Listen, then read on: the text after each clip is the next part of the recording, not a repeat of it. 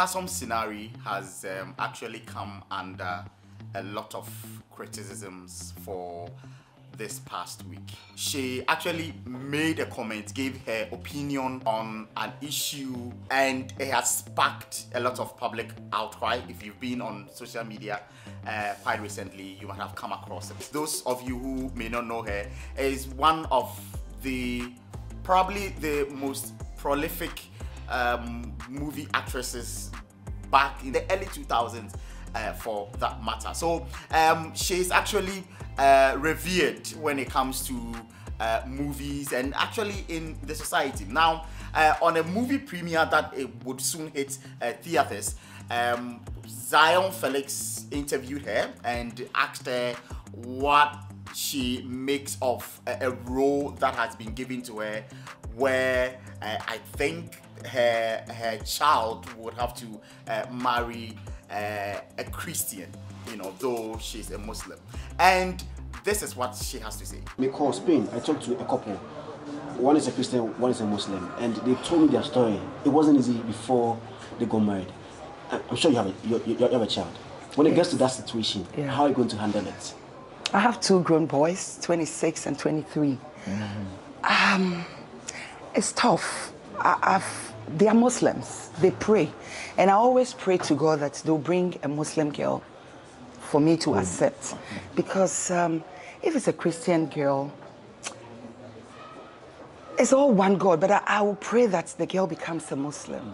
Well, obviously, that's her 2 cents. And as she said, that's her opinion on the subject. But thinking about what she had to say and the sort of bashing people are giving her, people are taking her to the cleaners, people are insulting her here and there and all that. And I get to think about it, and I'm like, I didn't even think this was really an issue till I heard her say it, you know.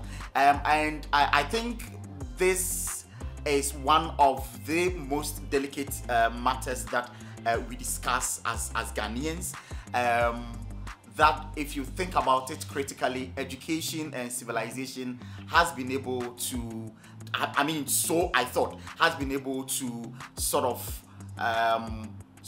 kill it. So when she said what she said and the sort of response that were coming at her, guys, let's be analytical here. Now, so back in the days, right? Back in the days, you sort of have your parents going to fetch a woman for you. Actually, you see a woman, you tell your parents about it, and they go fetch the woman for you to marry. Nowadays, it's not like that. You go fetch the woman and you tell your parents about it for them to give their blessings to the marriage.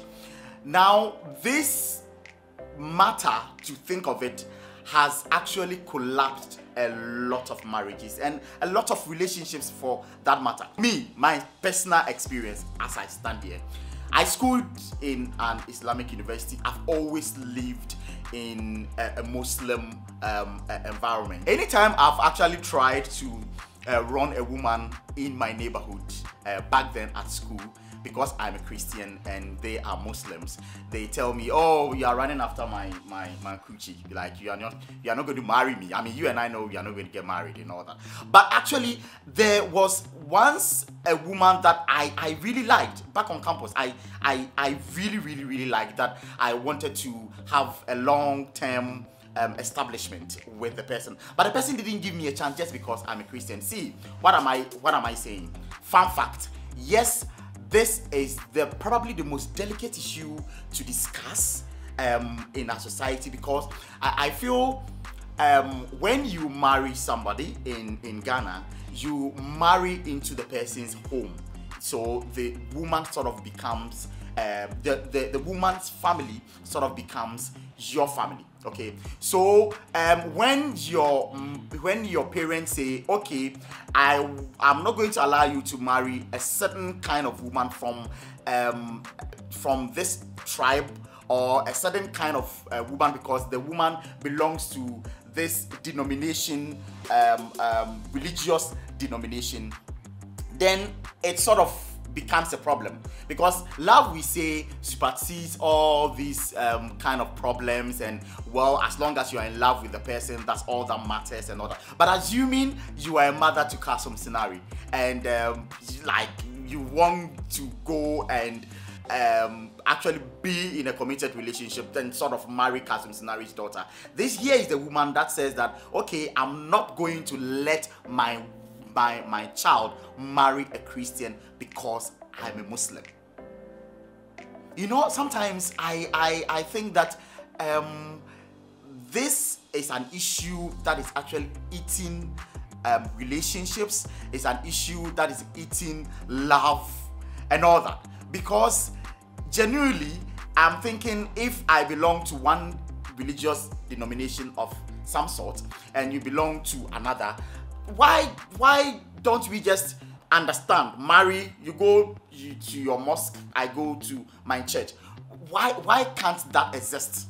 You know, why should there be that strict measure, that strict standard that, okay, because I'm a Muslim, I would want the person who marries me, who marries my daughter, to also become a Muslim? I don't know, guys. I have no idea why we have such problem. And you might think that she's actually the only person who has that view.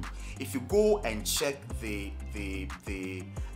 messages and then the insults she's getting, and people are also actually also defending her. People are also defending her that, well, that's her religion, that's what she wants her child to do. Who are you to go and say no? But then again, you know, social media, these young ones also get hold of this video and then understand that, okay, I'm a Muslim and I can't marry a Christian, or I'm a Christian, I can't marry a Muslim. It makes us look as if we are different people. But what I know is that love is love, regardless of who the significant other is, or regardless of who that love is going to. Love is love. And you would assume that love would supersede all these things.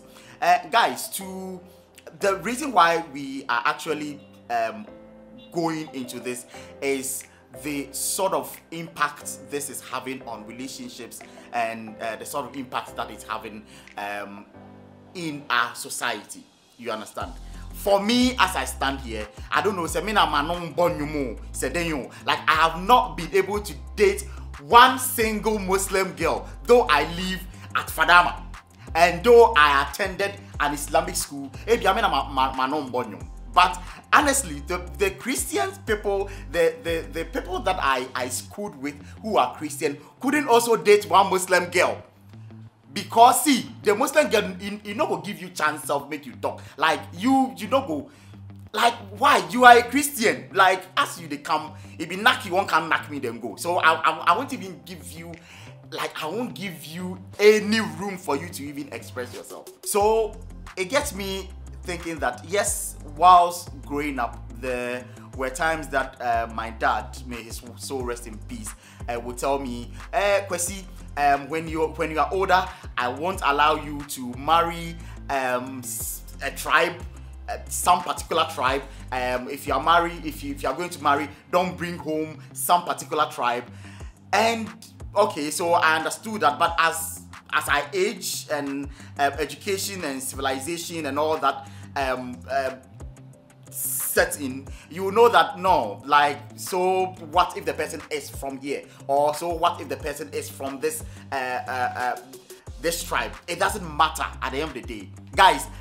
This has actually been the issue on the ground, and Karlsoume Sinare is actually getting it bigger and bigger and bigger. People are dissing her, some are supporting her. Let me know what you think about this discussion, whether it actually, you would be okay for either your sibling or your yes, either your child or whoever to go and marry from a particular kind of home or from a particular kind of religious denomination or particular kind of tribe and all that. Let me know your thoughts about it, because I feel that this is actually killing a lot of relationships and then killing a lot of love. You know, a lot of love. And fortunately, people that I surround myself with are marrying from other tribes. They are not even marrying from their tribes. They are marrying from other tribes and all that. So I think we are growing. I think civilization is catching up with us. All these things are fading out. Even if she hadn't mentioned it on that platform, I don't think it's something that people actually wake up to think about. You understand? If you have any comment of any sort about this issue, kindly comment under the comment section. Let's see your thoughts and opinions about this issue.